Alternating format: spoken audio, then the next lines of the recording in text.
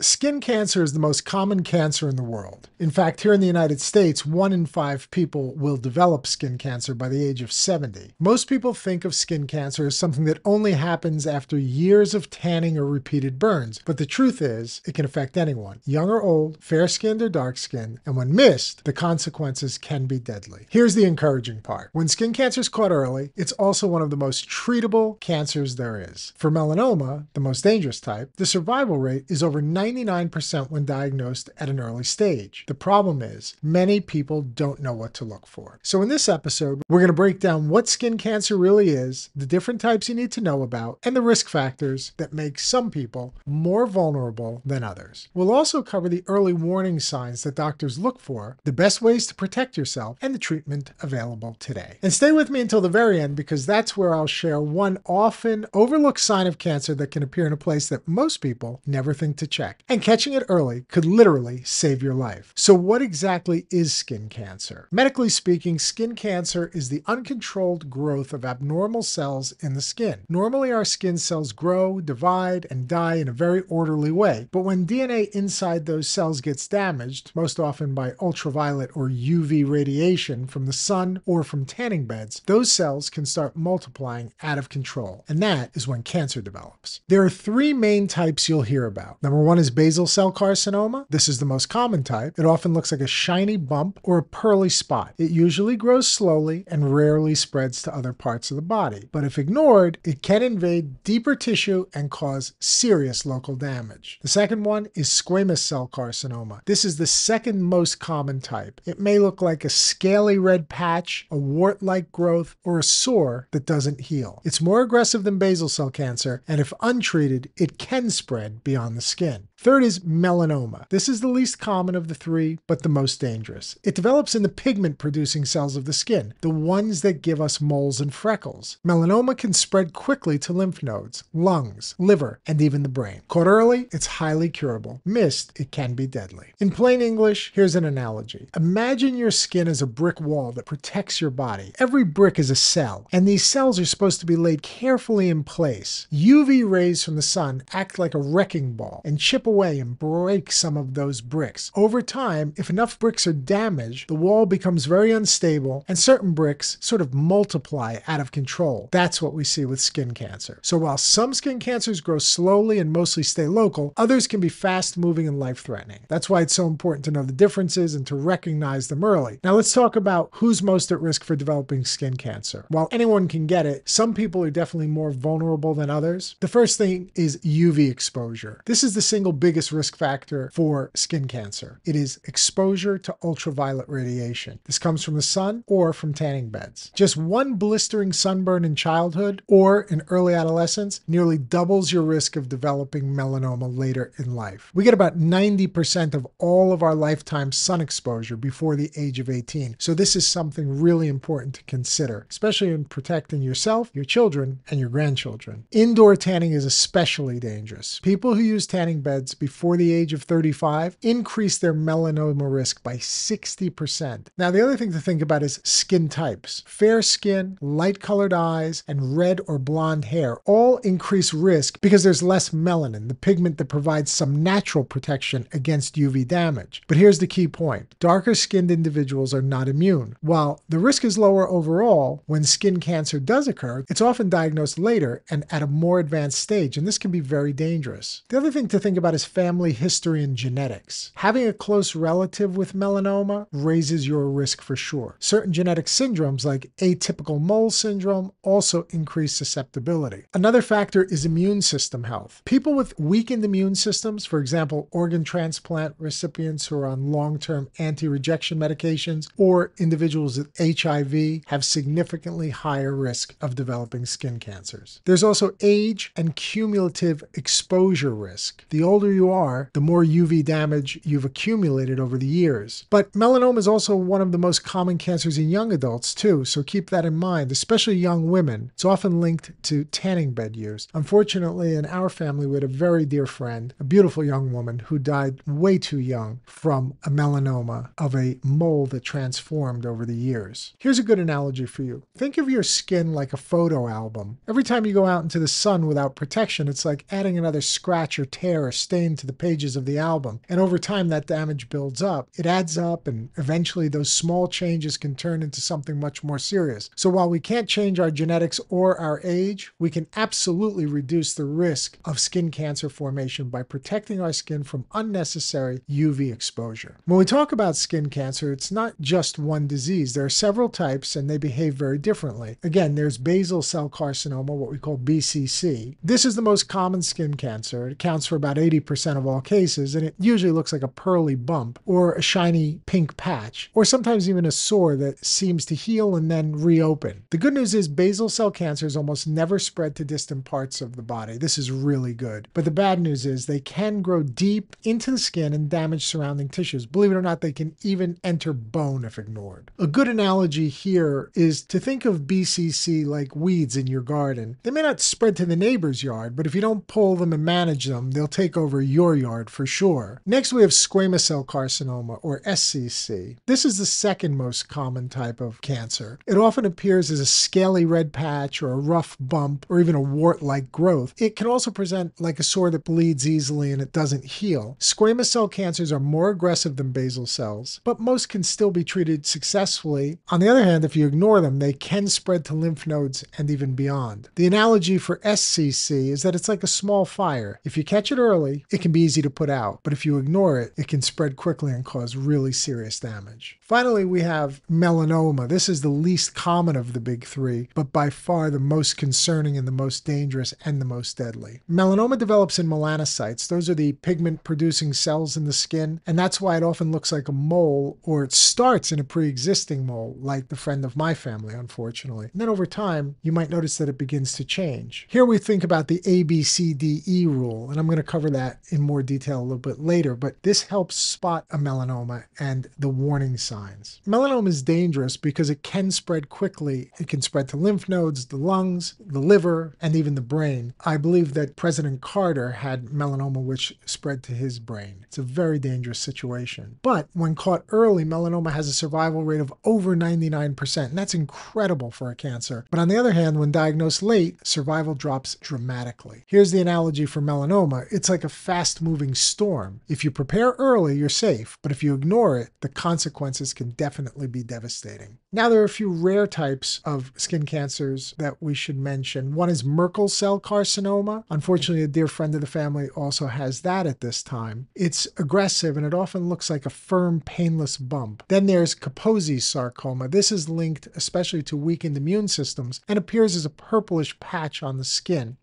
When I was in my training in Newark, New Jersey many years ago, at that time there was a huge number of patients with HIV and AIDS, and we saw a lot of Kaposi's sarcoma. Here's the takeaway. While basal cell and squamous cell carcinomas are more common and often less deadly, melanoma is the one you never want to miss. That's why detection is so critical. The most important thing about skin cancer is this: the earlier you find it, the easier it is to treat. And this is true of so many of the diseases we talk about on my channel. So let's talk about the warning signs you should never ignore. Let me bring you back to that ABCDE rule for melanoma. That's a great mnemonic for remembering this kind of thing, and it helps doctors, dermatologists, etc. to be thorough. The ABCDE rule, so easy to remember. It's a simple tool. A, asymmetry, meaning one half of the mole doesn't match the other. B, the border. It's irregular or ragged or has a blurred edge. C, color. Multiple shades are worrisome. Brown, black, red, blue, white. When multiple shades are present, that's concerning. The diameter, anything more than 6 millimeters, about the size of a pencil eraser, is a concern. And then E, evolving. Any mole that's changing in size and shape or color. If you notice any of these, it's time to get checked. Then we have non-healing sores. Any kind of sore that bleeds, crusts over, and heals again, then reopens, especially on sun-exposed areas like the face, scalp, or hands, could be a basal cell or a squamous cell carcinoma. Also look for new growth or changes. Not all skin cancers come from existing moles. Sometimes they appear brand new spot that pops up that you've never had before. Anything that looks different from your other marks, especially the so-called ugly duckling sign, deserves attention. One of my staff members developed an ugly duckling on her back. We excised it. As an excisional biopsy, it turned out to be a precancerous, atypical, hyperpigmented nevus, and so we were glad to get that out early. So if you see an ugly duckling, you've got to get rid of it. Another warning sign is bumps that bleed easily. Skin cancers often have fragile blood vessels associated with them, so if you keep cutting or irritating the same spot and it bleeds too easily, that's a red flag. Don't let it go. One of the most overlooked warning signs of melanoma is dark streaks under the fingernails or under the toenails. If I'm not mistaken, Bob Marley, the great reggae musician, died of this. Many people assume it's just a bruise, but if it doesn't grow out in a short period of time, it could be a melanoma starting in the nail bed, and this can be especially dangerous. It's also very important for people with darker skin tones because it's one of the spots that a melanoma will show up. It's a less expected place, but it does happen. Other places would be the palms of the hands and the soles of the feet. The bottom line, check your skin regularly, head to toe, and don't ignore anything that looks or feels unusual. The earlier it's caught, the simpler and more effective the treatment will be. The good news about skin cancer, again, is that while you can't change your genetics or your past sun exposure, there's a lot you can do right now to lower your risk moving forward. Number one is to use sunscreen and use it the right way. Choose a broad spectrum sunscreen with at least SPF 30. This protects against both UVA, the aging rays, and UVB, the burning rays. Apply it generously. Most adults need at least a shot glass size amount to cover all of the exposed areas. Be liberal with this stuff and reapply it every 2 hours and after swimming or sweating with exercise. Don't forget the easy to miss spots, the ears, especially tips of the ears, the back of the neck, the top of the head for people who have thinning hair, and the face and the tops of the feet. Also look at getting some protective clothing, wide brimmed hats, UV blocking sunglasses. Remember, you can get a melanoma on the back of the eye, on the retina. In fact, I knew an ophthalmologist who developed one. Also look at long sleeve shirts, and remember that all of these things can do more than sunscreen alone. When you're looking at clothing, look for those labeled with a UPF rating, ultraviolet protection factor. The next easy thing to do, if you're out in the sun, seek shade. The sun's rays are strongest between 10 a.m. and 4 p.m. A simple rule here is if your shadow is shorter than you, then the UV rays are strongest because the sun is directly overhead. Next, I tell everybody this, please avoid tanning beds. There's a huge misunderstanding here. Many people believe that tanning beds are safe and don't cause skin cancer. That is not true. Tanning beds are not safe as an alternative to sun exposure. In fact, they deliver concentrated UV radiation. Using tanning beds before the age of 35 increases melanoma risk by 60%. The bottom line is there's no such thing as a healthy tan. Another thing you need to do is regular skin checks. Do a head-to-toe self-exam once a month, use a mirror, and don't forget your scalp, soles, and nails. See a dermatologist once a year for a professional exam, sooner if you have risk factors or suspicious spots. Here's an analogy. Think of prevention like locking the doors and windows of your house. You can't stop storms from rolling in the area, but you can lower the chance of serious damage to your home. Protecting your skin works the same way. Small habits add up to big protection over time. When it comes to skin cancer, the treatment really depends on the type of cancer involved, how early it's found, and where it's located. First and foremost is surgical removal. This is the gold standard for most basal cell and squamous cell cancers, and this treatment is simple and surgical. There's nothing more satisfying as a surgeon than to remove a skin cancer in its entirety and cure a patient. I've done it countless times. Your doctor will simply numb the area around the cancer, cut out the tumor, typically in an elliptical shape, and a small margin of healthy skin surrounding the cancer will ensure that all the malignant cells are gone. In many cases, this is a quick outpatient procedure with a very, very high cure rate. On the other hand, there's something called Mohs micrographic surgery. This is for cancers on the face or other sensitive areas. Specialized dermatologists often use a technique called Mohs surgery, and this is where the tumor is removed in very thin layers and very tiny bits and pieces, examined under a microscope immediately to make sure all of the cancer cells are gone. Surgeon keeps removing tissue layer by layer until no malignant cells remain. This can be done typically in critical areas around the corner of the eye, corner of the mouth, the nose, very sensitive areas where you don't want to make